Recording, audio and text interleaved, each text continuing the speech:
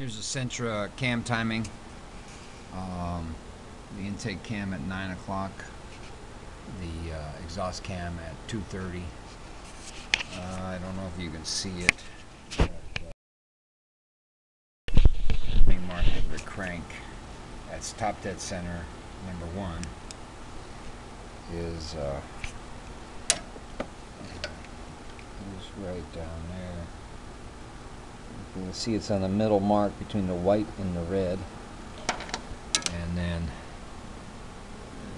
this one, the exhaust cam is 11 teeth from the mark. I get the mark right there. And then over here, it's 11 teeth in the middle to that mark. Might be a little bit better.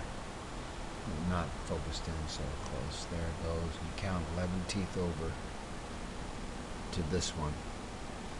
The original thing was that these teeth would be painted and the black mark on the chain would be on the crank position, keyway straight up to a mark down there, which of course everything's in there, it's put together, so there's no way to do it unless you do it this way. And this is what I got from Nissan Tech Line of where it's supposed to be at. Of course the tensioner's right there. Make sure the tensioner bolts are done by hand. The bolts threads in the head are not very strong, being aluminum, and they don't like to be taken out a few times. And that's all of it.